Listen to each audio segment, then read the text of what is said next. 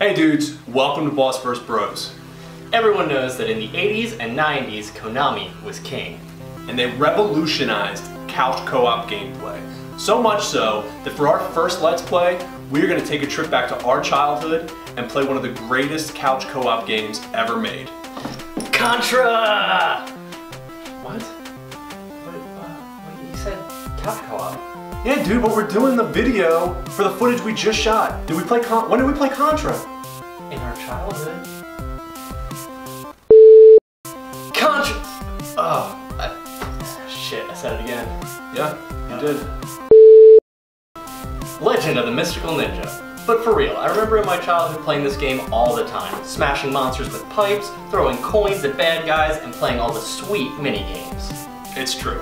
Konami set the bar as far as couch co-op is concerned with Contra, but for my money, Legend of the Mystical Ninja is one of the best co-op games ever made.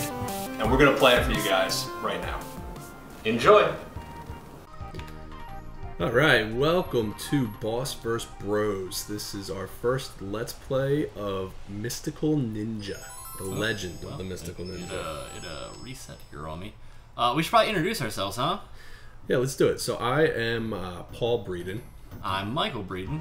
And we are the Breeden brothers. We are biological brothers. I'm the younger brother, and Paul here is my older brother. Which is why I will be controlling first player, because I'm older and stronger, and our mother loves me much, much more. But, I mean, you're playing Kid Yang. Kid Yang? Kid Yang. I'm Dr. Yang. See... I'm younger and wiser. When I hear doctor, I don't get a doctor vibe off this man. Is that his? So, as a kid when we played this game, yeah, sperm. I always thought that was a hat he was wearing. It appears that it is his hair braided under his nose. Okay, yeah. So maybe he is a doctor, but not in the medical sense. Maybe he is a practitioner of mustache sciences. He's a mustachio scientist. It's Japan. It's well, big in Mr. Japan. Player One, how about you? Let's get the game going. All right, talk is cheap. All right. Warlock Zone 1. Mystical Ghost. I wonder why they decided to go with Warlock Zone. I could. I don't know. Well, we're gonna go fight a warlock. At the end of this. Are they all warlocks? Maybe. Okay. I also don't know why we like go and beat up city folk. Yeah, that's one thing I always found funny. Like you get to this point here, and mystical fog takes over the entire town and turns them into monsters. But strange cloud is coming from the north. We didn't wait for that. We just kind of. I'm scared. Went at them. Yeah, there was no inclination that these people were bad. Right. This man's gonna turn into a sea urchin. Yeah, and that lady just disappears. Or coconut. He's like a coconut that turns into a sea urchin. Yeah. Well, maybe he explodes. We both just got whacked. Yeah, we did early.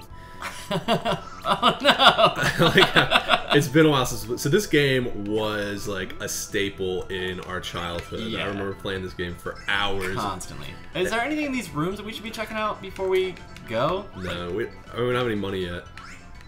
Well, is it? Okay. Don't worry about it. Alright, here's the bear chair, man. I think he's a sloth, right? I don't... That's what I always pictured. I thought he was a sloth. I always just imagined he was like a bear sitting in a nice recliner out in the wilderness.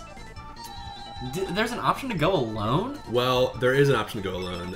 There's also, we're gonna go together. I forget this. Yeah, it's been a while since I played this. I believe that we have the option to ride on each other's backs. I'm thinking that we can ride on each other's backs, and one of us will attack. Let's see. Get on? Nope. I don't know if that's the thing. I'm pretty sure that one of us can ride the other's back, and the one on the back attacks. I think you're making stuff up right now. I don't think that's. Maybe that's if you pick to go alone. I'm almost positive. I would put money on it.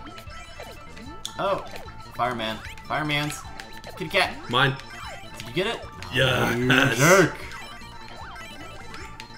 Yes. Okay, so for anyone... this is always good.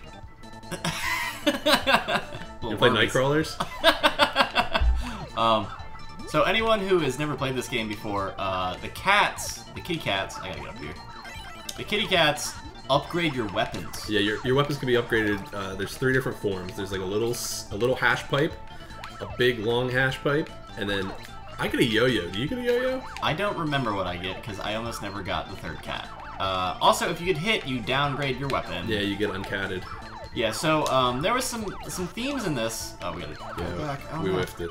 There were some themes in this game that were probably too adult for children.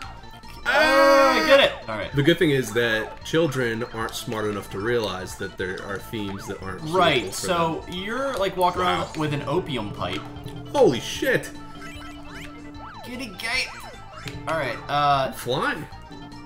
Yeah, you're walking around like an opium pipe. Yeah, I think this is a side effect of that. Is you get to fly around real high. So my doctor he has a flute. He's a flautist. Can you be like a doctor of music? I am a musical doctor of like, mustache and music. I guess it was a silly question. Dr. Dre. Oh no. Oh, that's right. I'm also high on opium. There's a lot of drug-related things going on. Look at these mushrooms chasing us. Are they mushrooms or are they umbrellas? I always imagined they were umbrella people. Those are mushrooms. They have little spores coming off. I guess.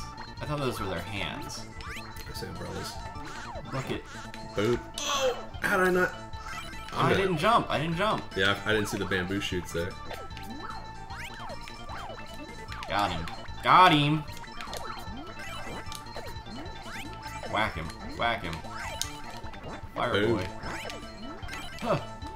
Alright, so if I remember correctly, this first one is the disc lady, right? Yes. Yeah. We have to hit her magic discs. Alright, so you get on that side. I'll stay on this side. There's a pretty easy way to beat her, if I remember correctly. We just stand here and swing. Well, they come at different angles, so I think you have to move around a little bit. I'm pretty sure there's a spot. I don't remember it, but like there's like a spot you can just sit and you'll never get hit. Yeah, I think it's like right. Oh, nope, it's not there. If you move back, I'm dead. I was gonna show you that if you move back and forth, you won't die, and then I die. Yeah, that's probably not the best move. The nice thing is probably some ducking involved here. The nice thing is if you're playing with someone else like this, when you die, you just fly back in like some kind of weird superhero. Sort of wizard. Oh no, I thought I got that one. Oh, get her! There we go. She dead. She gonna turn into a cute cat. Oh. Normal. The great thing about this game is it really holds up. Like this was one of the best games I think on the Super NES. Agreed. And you could tell like just the art. It still holds up today. It's not really. It doesn't feel as dated as some of the Super Nintendo games. So there's a cat boss. First off, that was the thing that was said. Second, the cat just gave us $100. You were reading that?